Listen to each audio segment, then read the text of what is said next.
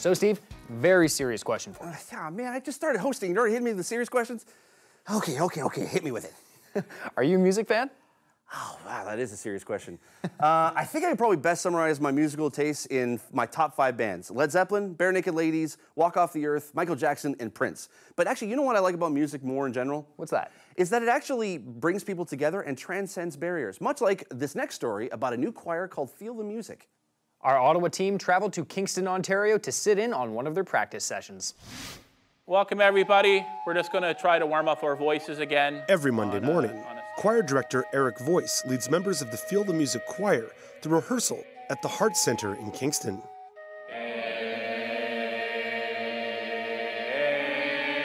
The greatest thing of it is that when people come out to hear and people have heard us in the hallway and stuff, they have said to me, it sounds beautiful. And you know, when they come in and I say, you know, this choir is made up of blind people, some people just go, oh my God, I didn't know. And I said, it doesn't matter, because it's all about being the same. And when they're here, that isolation goes away and everybody's the same and everybody's equal.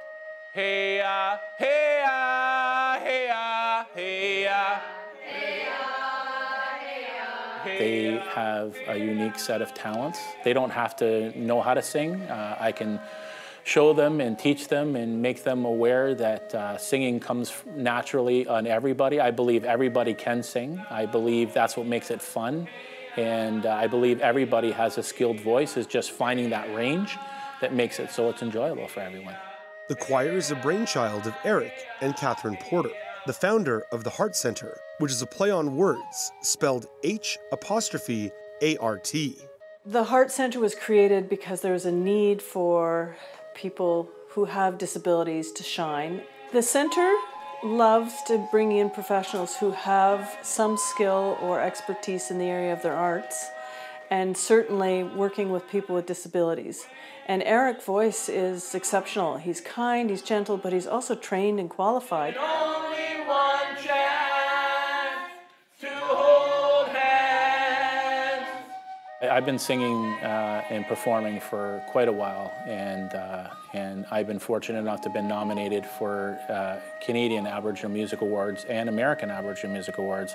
As a Native person, we always believe that singing comes from our heart.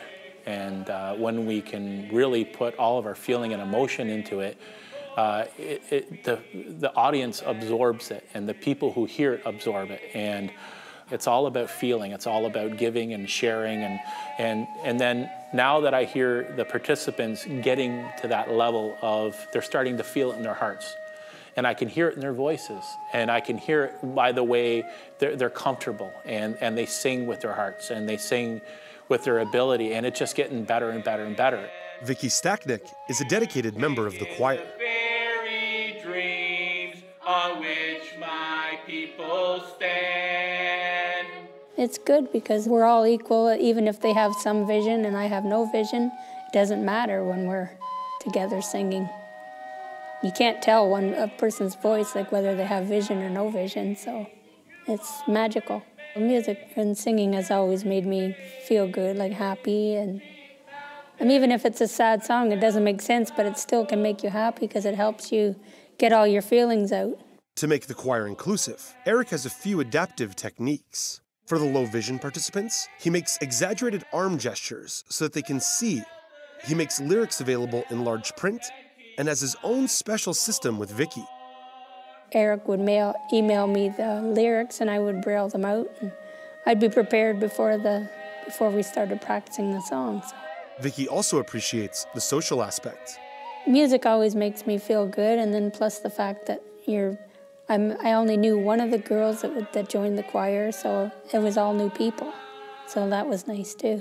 Feel the Music is planning their first performance for this summer. Eric and Vicky hope the concert will encourage new members. The people who are a little reluctant at coming to the choir and saying, should I go out there? Should I put myself out there? It'll inspire them to really take part in the choir as well.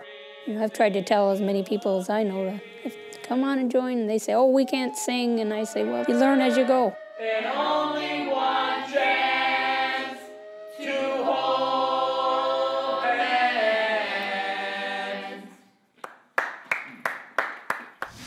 And we actually have an update on the story. Feel the Music Choir is actually performing for the very first time this week on Aboriginal Day. That's this Wednesday, June 21st, and the concert will take place at City Hall in Kingston.